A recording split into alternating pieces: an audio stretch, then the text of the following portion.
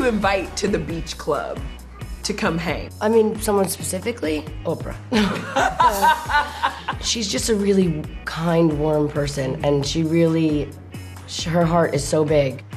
Yes, it is. Lindsay Lohan telling me how Oprah's still a really big influence in her life. Remember that Lindsay had a docuseries on the OWN network back in 2014. Now, like Lindsay, I would also like to see Oprah at the Lohan Beach Club. Wouldn't that be something? I could dig it. I mean, perhaps there could be a special edition of Oprah and Gayle's The OG Chronicles from Greece. Because, I mean, from what we've seen so far, well, there is no question these besties won't answer.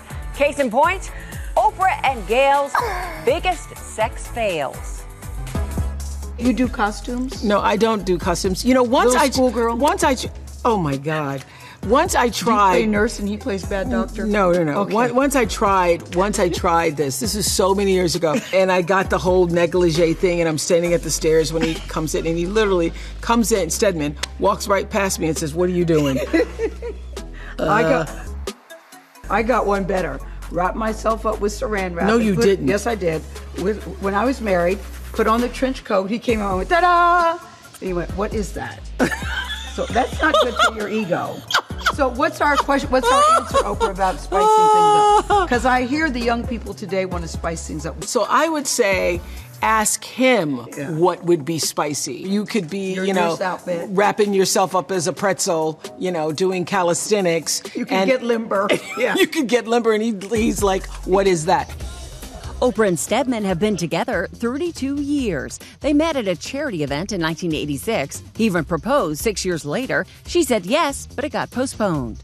He's a very special man in that he is not the least bit intimidated by me or what I do. I'm very grateful to have somebody like that who doesn't want to be in the limelight with me, isn't when you walk into a room looking for all the cameras. Both Stedman and I say this, that had we married, we would not still be together. Because it's not a traditional relationship, and marriage is a traditional institution. I think it's more of a spiritual partnership. He wants whatever is best for me.